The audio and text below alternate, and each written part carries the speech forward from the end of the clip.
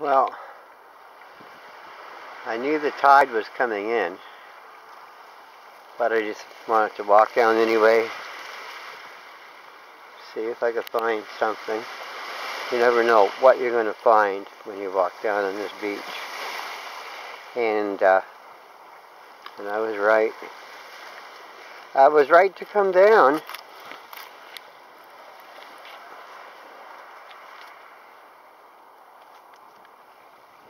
This is the remains of a glass bottle stopper.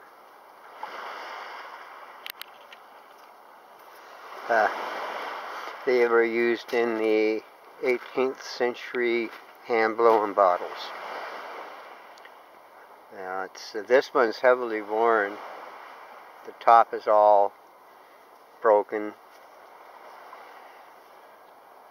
but the bottom part of this glass bottle stopper is intact. Now that is an interesting find.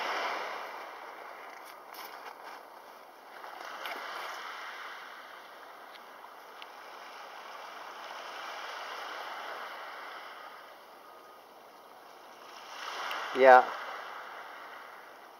this could be at any point in the 18th century.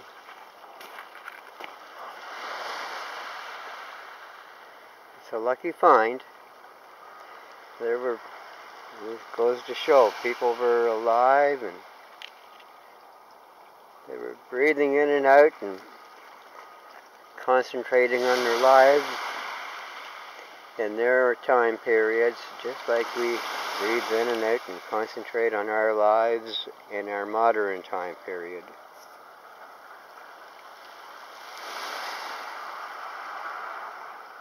This might have been a bottle stopper for a bottle of wine, I don't know.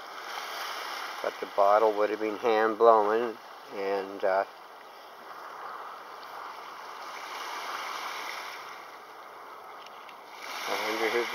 wonder who used this. Was it a loyalist? Was it someone from the French period? Who knows? I better get a search on here and see if there's anything else.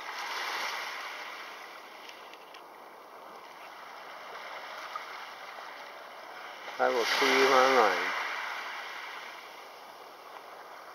That's amazing. A glass bottle cork. That is a lucky find.